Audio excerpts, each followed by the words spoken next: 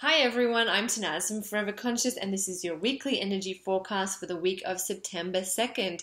So, we're in a new month, and a new month brings a new vibration. September holds the vibration of the number 9, and in numerology, 9 signifies endings. It's a time to wrap things up, it's a time to get organized, sort of a time to bring closure and complete things that have been left undone. And that is really the energy that September holds. It's a wonderful month for wrapping things up, bringing closure to things, getting organized, and sort of just tying up loose ends in order to prepare for that new wave of energy, that new cycle that will begin.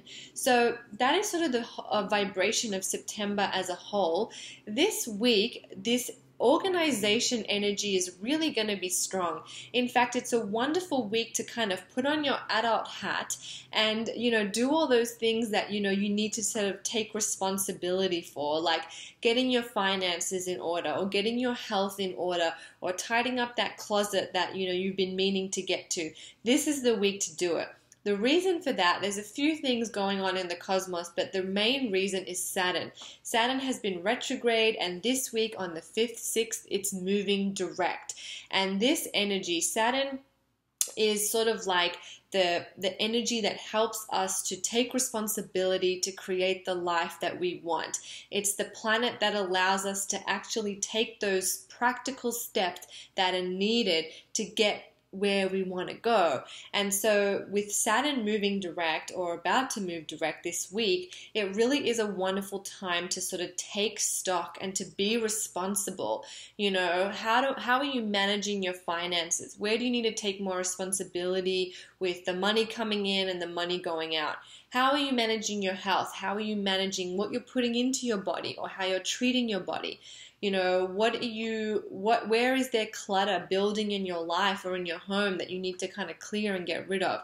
These are sort of the things that we're really going to be supported to delve into this week with Saturn moving direct. We also have a new moon on the 9th, so that's next Sunday. So I'll talk a little bit more about it next Sunday, but this new moon has wonderful supportive energy for also getting things organized and kind of clearing up your life, tying up the loose ends, and taking responsibility for what it is that you want to do, because we don't always get to choose what comes our way. We don't always have a say or get to decide with the stuff that comes our way, but we do have a say and we do get to decide on how we choose to handle whatever comes our way. And so the more we can step up, take responsibility for the shape of our lives, and know that we are the ones to inspire the change, the more powerful we become and the more aligned we become, and the happier we are able to create, the more happiness rather we are able to create in our lives.